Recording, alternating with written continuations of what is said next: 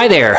Let's chat about using a smartphone and ArcGIS Online to teach accuracy, precision, GPS, and critical thinking. Now that it is easy to gather tracks and waypoints on an ordinary smartphone, for example, and map them in a GIS, it provides a good opportunity to remind students about the importance of being critical of and paying attention to data.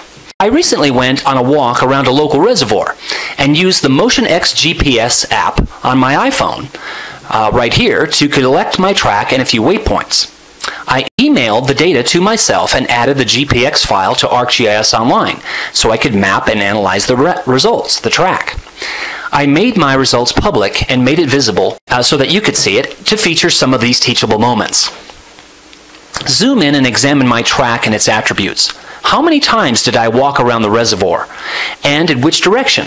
What then is the line that extends from the reservoir 630 meters to the northwest?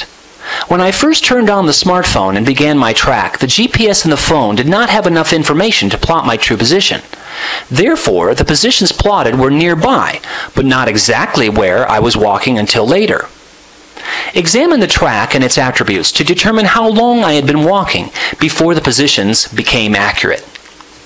These zingers or inaccuracies often occur with tracks recorded on a smartphone and also on a standard GPS receiver. These results reinforce what we've long held as a best practice, to wait at your starting point as long as you can after starting your GPS or your smartphone's GPS app to ensure the most accurate positions possible on the data that you will gather. Aerial photo, topo map, whatever. After the first 10 minutes, I was quite happy with the accuracy of MotionX GPS on my smartphone, within 1 to 2 meters as compared to the imagery in ArcGIS Online. Pretty darn good. Using ArcGIS Online, you can clearly see each of my 3 laps around the reservoir.